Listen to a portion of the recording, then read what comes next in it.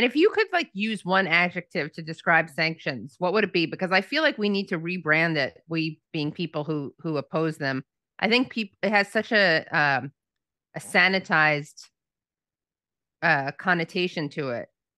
But they are a form of war. They're an economic warfare, and Kill they do people. destroy people's lives, but they do it in a way that is so, America likes to talk about all of its precision bombing and it's careful. And it does spend a lot of time, I think, studying, how to hit somebody with a drone so they don't have collateral damage. But sanctions, it's all about collateral damage because most of the damage is collateral and very little of it is targeted. And every other word out of administration leaders is targeted sanctions, which is yes, there are such things as targeted sanctions, which are sanctions against the president or against a general, meaning that any of his funds outside of the country get frozen and so forth. He can't travel.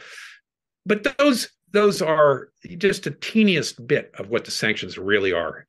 It's the stopping the SWIFT code and not allowing people to land in the ports, and it is many other things that are very damaging to people's lives.